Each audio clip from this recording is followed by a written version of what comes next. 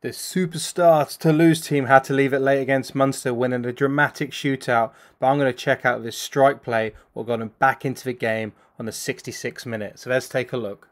It starts with a throw to the rear of a line-out, and what this does, it engages the defenders at the back of a line-out. So those jumpers and lifters are expecting a maul. At the very least, they have to put on pressure on Toulouse. But as you can see, they pull the ball back so there's no maul happening, despite the Munster defenders being engaged. And now it's all about the detail in this running line. Just look how Malfaka runs around and he's isolating that tail gunner. Meanwhile, in the backfield, Toulouse have given themselves 4 options. They can carry, they've got a wider option to the midfield, another option on the left a little bit tighter, and then critically an option on the inside, and that's what they use. And if I turn the camera around, you can see here Malfaka's running line is beautiful. And the detail in this is how he targets the outside shoulder of a defender at the very last moment.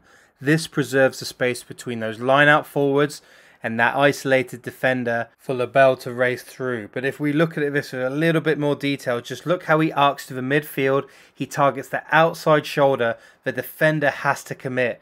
That has really preserved that space on the inside, and then it's a blindside pass. What a bit of skill to Lebel, who's through, in and out, beats his last defender with ease, and that's just such a stunning try at that point in the game. And just from the rear angle, you can see how good that was, and Toulouse go marching on.